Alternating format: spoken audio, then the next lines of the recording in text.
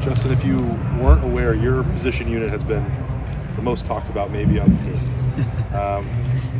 What is it like in that room right now? What is your evaluation, and what's maybe the last time we talked to you was a challenge to be violent? I mean, is it?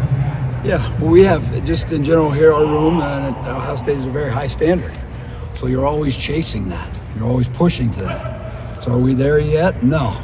Are we working there? Yeah, you could watch from week 1 to 4. There's some improvement. There's some guys in the first group that have pulled away and doing some things from the second group. But at the end of the day, you want the production, you want all those things. So no one's happy. No one's like, wow, we're going to get it next. Like there's a legitimate fight right now in the room, and from the staff and the kids all together. Yeah. And that's just what we talk about. I talk with those guys all the time. Like, we're doing this together. We're working on this together. And so when we see what we need to cure, then we got to take something to cure that ailment. Through practice, is it the coaching where I got to cut it down and be more back to basics and remedial? Yeah, I've done a little bit of that this week for the guys. Is it for the guys to say, all right, what am I looking at? If it's 6 things, because I think I'm ready for 6, I might not be ready for 6. Let me just focus on these 1 or 2. So everybody, coach, players, unit involved, I feel like has come out of this week and talking with Frye, like that's kind of been the mindset there of like, just go, because we talk about, the competitive stamina and the growth. The bad stuff's not because we're unable physically right now. Does that make sense? There's some things going on that we need to correct that we're capable and able of doing, we're just not doing right. So do I have to simplify a scheme? Yeah, probably. Do they have to latch on and rebite to a scheme because they maybe have gone too far too fast? Probably some of that in there. Somewhere in the middle is reality that way. So when you talk about all of that stuff, I mean, that's probably just scratching the surface of what's in your brain. I mean, is it hard to chart a course out of it? Are you confused about the right way to do it? No, I think that, no, you could let yourself get confused, but you guys have been around me now for over a year, how we talk. Sometimes it's boring, like when you just like getting back to the basics, to the fundamentals, to maybe even the scheme. Like, God, we really love to block them all, but you know what? Maybe we get to these 6 and give the back 7. Maybe we give the tight end or someone 7. So from a coaching standpoint, I've got to put them, and we have to put them in the right schemes to where they can play faster and looser in some things.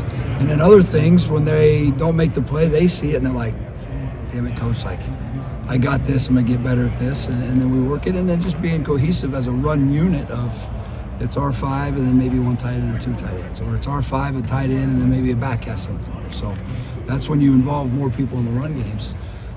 But from our standpoint in our room, yes, it's a little bit of everything. The personnel and the kids, what are they doing? They're diving back into themselves. There's no sheltering or kicking back. They understand that. From a coaching standpoint, I'm looking at how hard I'm coaching it, what I'm coaching, the details I'm giving them to them, making sure I'm not spreading too thin, and then we've got to put them in the right schemes to go execute better. So it's a good little mixture there of that's the answer. It's not something random. Now how do we all rebite, refocus, and get into it? Justin, I think after week 1 or week 2, right, so everything that you guys were doing was correctable.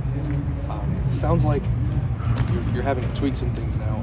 Was there a point where things became maybe not correctable to a point where you have to tweak what you guys are doing for the personnel? I think, yeah, like if you get into, like, if you cut yourself open and you say, who are we, what do we do, what do we do really well? You get rolling and going on that, then how thin do you get spread? Or maybe you get away from those core fundamentals, or that core concept, I should say, not the fundamentals, within whatever that scheme may be. So that can sometimes be an answer, whether it's here or anywhere else.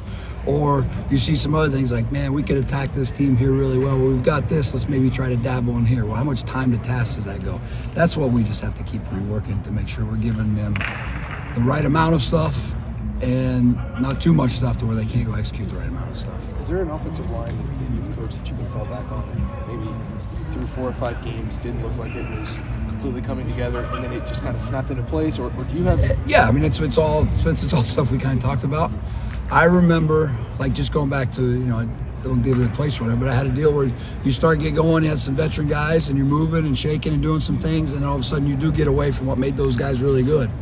Or you jump the version C, D, and E, and you skip A and B, even though they're veteran guys in those things. Well, you can use that in a deal with a more inexperienced type of group. We're saying, hey, we're trying to hunt and pecking here. Let's get honed back in on this. So not being too Just don't throw too much information at them, but give them enough to where they can go play with a little more confidence. And like I said, the kids feel that out. We ask the kids, been asking the kids, where do you want, what do you like, what do we got to get back to? Coach, should I get this one more time? So it's just a good working team that we got to keep working that way. Justin, is it possible that running the stretch play, the full zone play, just maybe doesn't suit the skill sets of this particular group? And if so, well, that goes back to what we said. Like, there's a lot of pieces that go into that.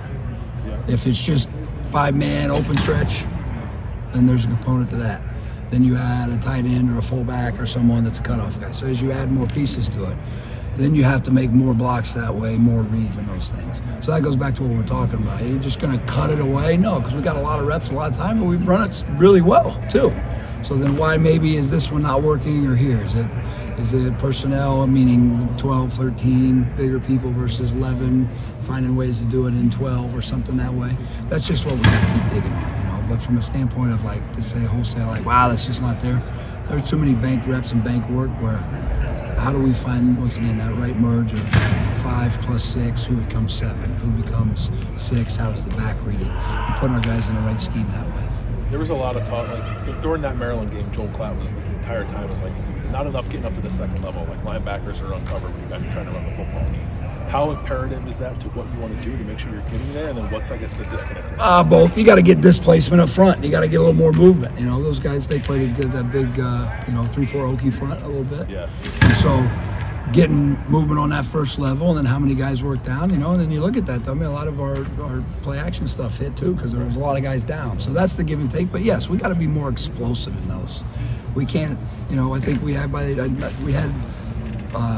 2 0 or negative yardage runs, but we had too many 3s and 2s. A lot of threes, yeah, we had too many 3s and 2s. So yes, getting the ball to that second level, working at it. Once again, you got to look in and say, is that the scheme?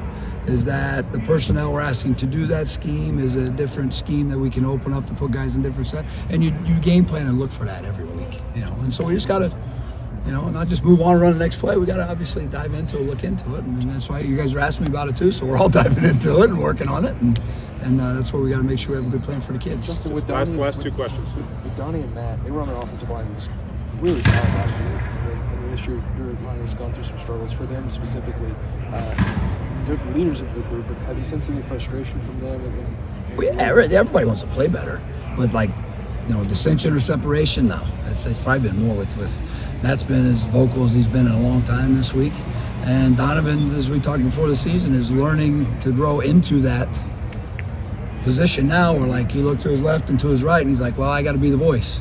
I got to be the voice of the locker room. I got to be the voice that echoes what coach is saying. I got to reestablish communication to the young guys, or maybe talk to Josh Simmons a little more, because it might be a new term or something for him. So, in the heat of the moment where we're at, no, there's been no disconnect or no dissension. Yeah, everybody's frustrated because, like I said, the bar here is high, rightfully so. And so when you're not to that, you got to keep climbing and get to that. And so that's what they're doing as kids, we're doing as coaches. And as I said, that's what my unit and my guys and us, that's what we're doing as well. And that's what the offense is doing. Ryan yesterday was expressing confidence in kind of the personnel, feeling you have the right 5 in place. Just want to kind of get your thoughts on that, because you had some we challenged we challenged the guys there that are, if a guy's right there in the 2s, you know, and that goes with anything. If there's little struggles or there's something going on, it's like, the answer can't be, well, I could do that. Well, if that's what we don't need, don't do that. Be better than that, you know.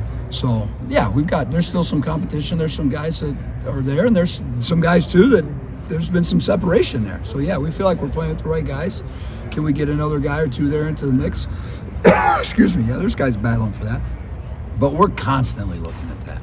I mean, the beautiful thing about us up front is we get a grade every play. I mean, you get an inside drill, it's 9 on 7, you're grading those plays. You get pass rush, you get a grade. We have a lot of gradable, coachable reps, and so the guys can see the good and the bad, and guys can see who's pushing each other and who's separated from each other too. So.